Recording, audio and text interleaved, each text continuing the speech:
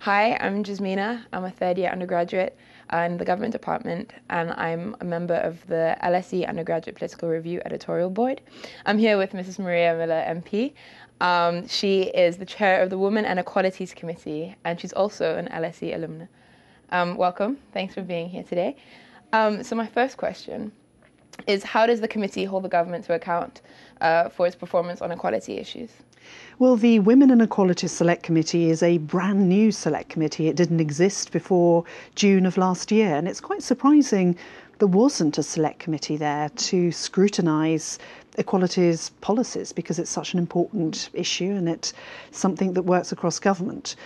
So as a select committee now, fully established, our role is to do just that. It's to scrutinise government policy, and we do it by looking at the issues that are most pertinent in society today on equalities, calling for evidence, and then scrutinising that evidence against the policies and the procedures that the government has in place. So we're factually based, we're evidence based. We're also cross-party. So the reports that we publish are powerful because it's not only a scrutiny from a critical friend, it's a scrutiny across all of the major parties in Parliament. Today we've just published our very first inquiry report on trans people and the issues they face, and that is it's powerful in itself because it's the first ever report of its type, and it's a real landmark in scrutiny of government policy. Congratulations on that. So my second question is, what progress has been made and remains to be made in terms of equality and diversity, both in politics and in positions of influence in general? A huge progress needs to be made.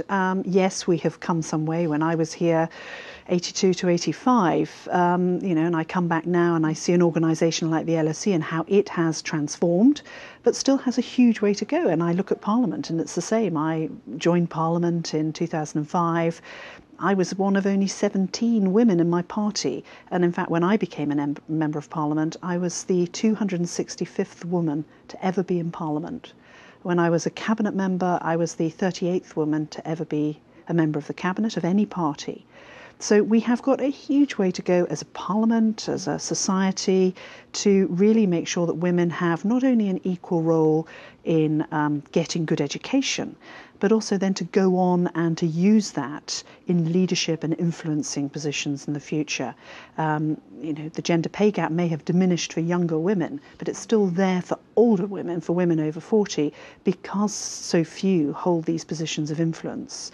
And for me, that's a huge priority in the work I'm doing. And in fact, the second report of the Select Committee is on the gender pay gap for over 40-year-old women. And we will be specifically looking at how we can ensure more women can take on those influential positions in the future. I think that's very important as a woman as well. So as an LSE alumna, what advice would you offer to current students seeking a career in politics? Well, I have a very particular view of politics. I think people should have a career before they go into politics. Some of my colleagues have come straight from perhaps research jobs to take up political office. But I think very strongly that actually you can gain a great deal from having done something else and bring that experience into political life. But for sure, we need more people thinking about politics as a career, particularly more women thinking about politics as part of their career path. It's hugely rewarding. It's the best job I've ever had. I was a director of an advertising agency before, and that was a pretty good job.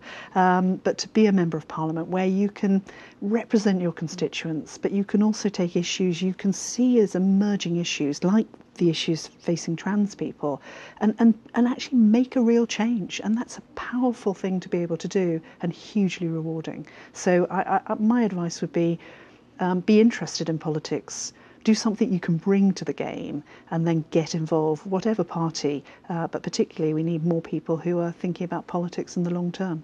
All right. Thank you very much for your time. Thank you.